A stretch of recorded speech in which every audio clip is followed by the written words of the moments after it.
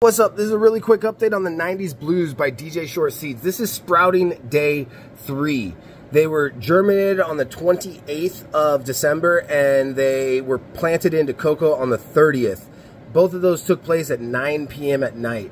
So look right here, you can see what's going on. Right now it's like 7 a.m. by the way, so it's like barely the next morning after 4 days. But right here you can see the water on the top of the plant itself, and you can see the seed husk at the bottom of it. This number one, this is the one that I had posted about earlier that kind of looked like it was like a eggplant and cherries, if you know what I mean. So the cherries was the seed husk at the bottom, and if you look over at the right, you can see that little this little thing right here.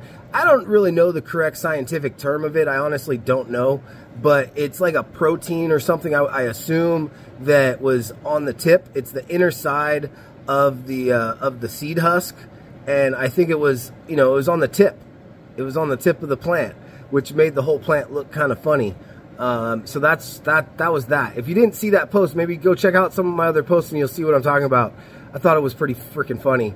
But anyways, look at the stalk, man. The stalk is thick. This is already thick. This is really good genetics. This is number 2 over here now. Again, really good genetics. Look at this. Look at the thickness of that stalk. I don't know. Maybe it's just the video that makes it look thick. Maybe everything's thicker on video, right? Don't you gain 10 pounds on video? Something like that? I don't know. Hey, look, there's that protein thing down there in the bottom right. I don't know. Is it protein? What is the thing? What is the inner shell of the seed? I assume it's some type of protein or something that allows the plant to kind of get some food, like as it starts to grow. You know what I mean? But honestly, I should look this shit up before I post, because like before I make these videos, so I sound more educational. I mean, I try to be educational, but a lot of this is just what I've picked up over like 20 plus years of doing this. Like, it's funny. I actually started growing before YouTube even existed. Like, some people think I learned this stuff from watching YouTube videos. No, I started growing well before YouTube even existed. So yeah, anyways, I don't know why I got onto that topic. Much love. Thank you for watching. I appreciate it. This is 90s Blues, numbers 1 and number 2, DJ Short Seeds. Oh yeah, I just took the humidity domes off just a little while ago. I'm gonna let them try to get a little bit used to the regular air. I might even turn this fan that I have right here that's currently on some of the other clones. I might actually turn the fan towards them so they get a little bit of a stiffness, you know what I'm saying? Get the thickness on the stiffness on the thickness of the stock. I don't know what I'm saying, but yeah.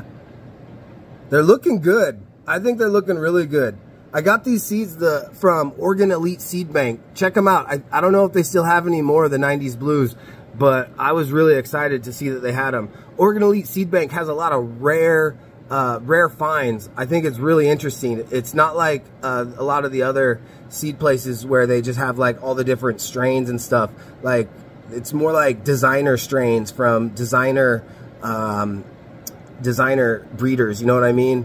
The stuff that Oregon Elite Seed Bank has is really cool. Anyways, just a short little plug from them. Again, not sponsored. I just like their product.